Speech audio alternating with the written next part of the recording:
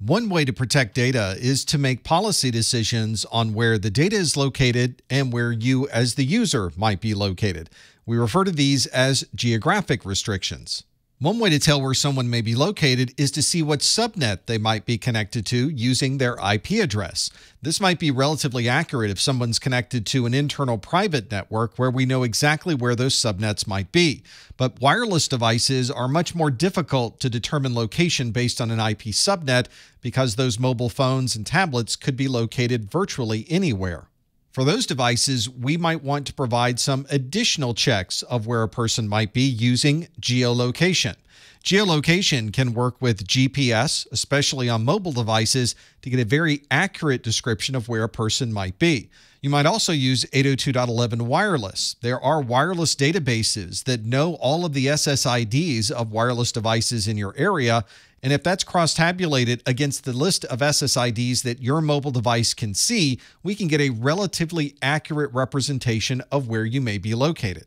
And as we mentioned, with mobile devices like this, an IP address may not be the most accurate form for providing geolocation. Once you know where a person is and where your data is, you could start making decisions on what type of access someone might have to that data. When you're basing this on location, we refer to this as geofencing. For example, there may be certain types of data that should only be accessed if someone is inside one of the corporate facilities. And if they're outside the facility, they should have no access to that data. We can make the determination on whether somebody's located inside of a building or not based around the network location or the geolocation, and then we can associate geofencing policies to that location. Protecting data is one of the primary goals of any IT professional. If your organization loses its data, it will effectively be out of business. One of the challenges around the management and protection of this data is that there is a lot of data and it's located in many different locations. It could be on a storage drive inside of a laptop or a mobile device. It might be traversing a network, either a private network or the public internet, or it may be working inside of a machine in the CPU and memory. All of these locations could be used as an attack against your data, so we need to make sure that we're using the proper amount of data protection regardless of where this data might be. So a good security administrator might apply some encryption to the data if possible, or associate security policies as the data is traversing the network. You could also set individual permissions of the data so that you would only allow access to the data by those people who may be authorized. One common way to protect data is by encrypting the data. That encryption process is one that takes data that is open or in the clear and makes it into a form that is completely unreadable. We refer to this in the clear data as plain text, and once we encrypt the data, the resulting encryption is referred to as ciphertext. If you're using technology that can encrypt this data into something unreadable, there's also a method to decrypt the data back into its original form. You need to make sure that you're using the proper implementation to be able to both encrypt and decrypt this data, and then you also have to make sure that you have the proper decryption key. One of the things you'll notice when you encrypt data is that the resulting encryption is very different than the original data. We refer to this difference as confusion, where your encrypted data has a dramatic change over what the original data appeared to be. For example, let's look at some data that we can encrypt. Let's take the simple sentence, "Hello world," and I'd like to provide some encryption of that data. So I'll use PGP as my encryption method in this example, and it creates a PGP message with all of this information on the inside. This message contains information that helps us with the decryption process, and it contains an encrypted version of our plain text, "Hello world." It's fair to say that if we sent this information to a third party, they would have no idea what was contained within that ciphertext. Another way to protect data is by using hashing. A hash is a way to represent data as a string of text. This is sometimes referred to as a message digest or a fingerprint. And a fingerprint is probably a good description of what a hash is. Just as you can take a fingerprint and tie that fingerprint back to an individual, you can do the same thing with data. Although an individual's fingerprint can tie back an individual to a particular print, we can't somehow recreate an entire person if all we have is their fingerprint. The same thing applies for hashing. If we have a hash, we can't somehow recreate the original data that was used to produce that hash. Because you can't somehow recreate that original plain text from a hash, it makes a perfect mechanism for storing certain types of data. For example, we commonly store passwords using a hashing function. You might also see hashes used when you're on a page to download a file. For example, if you try to download a Linux distribution, it's very common that they would include a hash right next to the distribution. This allows you to download the file, run your own hashing algorithm against that file, and see if it matches the hash that's listed online. If both of those match, then you know the integrity of this file has been maintained all the way through the download process. We could also use hashing in conjunction with public key cryptography to create digital signatures. This allows us to authenticate the sender of a particular message, ensure that the person that sent the message really is the person that says they're sending the message, and provides integrity to be sure that what we've received is really what that original author sent. One general rule of hashing is that if you have two different inputs and you provide a hash of each of those inputs, the two outputs should be very different.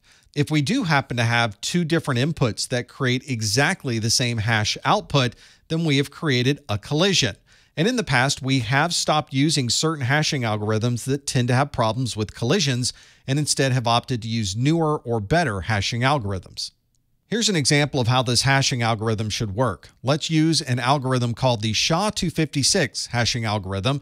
It provides us with a hashing output of 256 bits, or what we represent on the screen as 64 hexadecimal characters. Here's our first hash. It is a sentence that says, "My name is Professor Messer," and it ends in a period. And if we use the SY0-701 hashing algorithm, we get the output that you see here. Now let's change one character in that sentence and see what the resulting hash might be.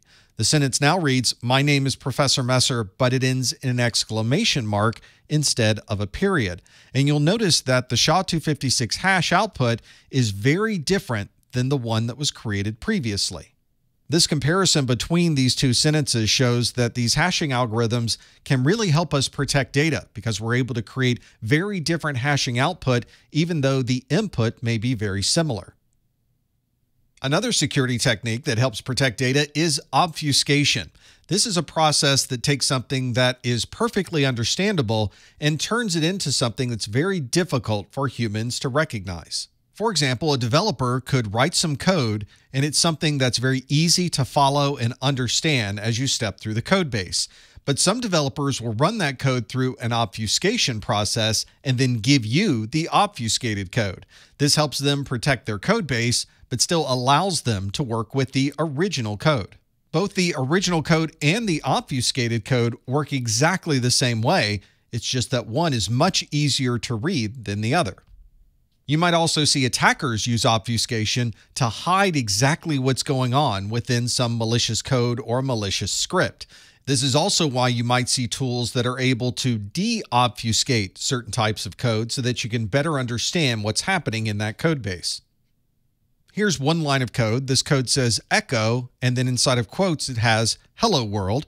We can see from this very simple line of PHP that this is simply going to put the words hello world on our screen. If you applied an obfuscation technique to that one line of code, you can create a script that looks like this. This is valid PHP code that has taken our original one line of PHP and obfuscated it into something very different. Just so you can see that this obfuscation does really work, I pasted it into a PHP shell, and you can see that it produced the output hello world, which is exactly the same as that one line of PHP that we were looking at earlier. Another type of obfuscation is data masking. Masking takes some original data and then hides some of that data to help protect it. Normally, this is used to protect personally identifiable information or perhaps sensitive financial details. For example, if you look at a receipt where you've paid for something with a credit card, you'll notice that it has a bank card on the receipt, but it may only show the last 4 digits of that bank card. Instead, the rest of the card is now hidden or masked, in many cases with asterisks. Of course, behind the scenes, the company that processed the credit card can see the entire credit card number, but anything that is presented to you or to the end user would be masked or obfuscated with those asterisks. There are many different techniques that can be used to mask data. Some of this information may be shuffled around or encrypted, or it may be as simply masking out with asterisks like we see here. If you've ever paid for something in a store and you've used your phone or your smartwatch as a payment method, then you've probably used a data protection method referred to as tokenization. Tokenization takes sensitive information and replaces that information with a token. For example, you could take a social security number that you see here, and that number is changed so that anything sent across the network has a completely different set of numbers than the original, much more sensitive social security number. If you're paying for something in person with your phone or your smartwatch, then you're using tokenization for the credit card number. This sends a temporary token during the payment process instead of transmitting your actual credit card number. That token is a one-time use token, so if somebody does capture that information being sent across the network, they wouldn't be able to replay or reuse that token because once it's used the first time, it can never be used again. What's interesting about this technique is that there's no encryption algorithms. You don't have to worry about hashing any data. You're simply sending information across the network the way that you would send any other type of information. The difference, of course, is that the data that you're sending across the network and your original credit card number are two very different values, and you aren't able to derive one number from the other. When you first set up a credit card on your mobile phone to be used for checkout, you go through a registration process on your local phone, and then those details are sent to a remote token service server. Once the server receives your credit card number, it creates a series of tokens that are then sent down to your phone so that you can use them during checkout. When you then check out at a store and use your phone or your smartwatch using near-field communication, it will transfer one of those tokens to the store's system.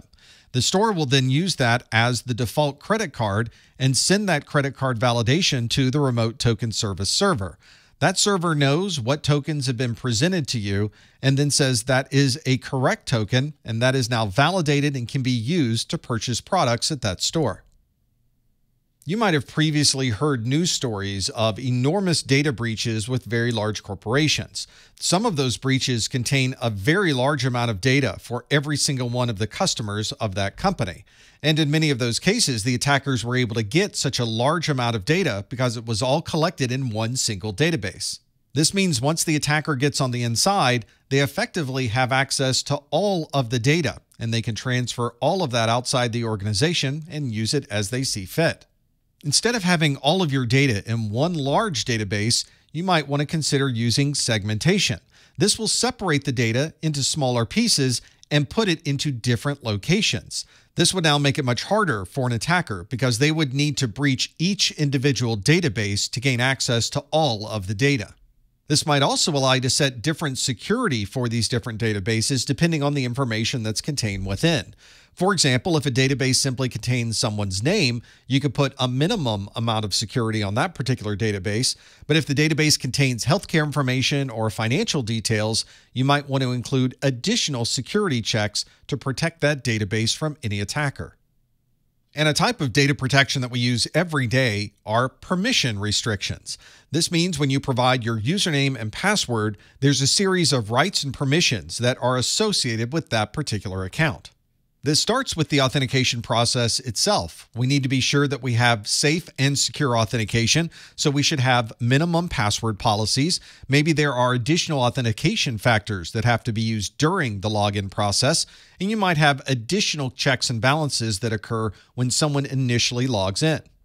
Once someone logs in, there may be additional security associated with that account. For example, there may be groups or file permissions that limit the type of data that that particular user has once they log in.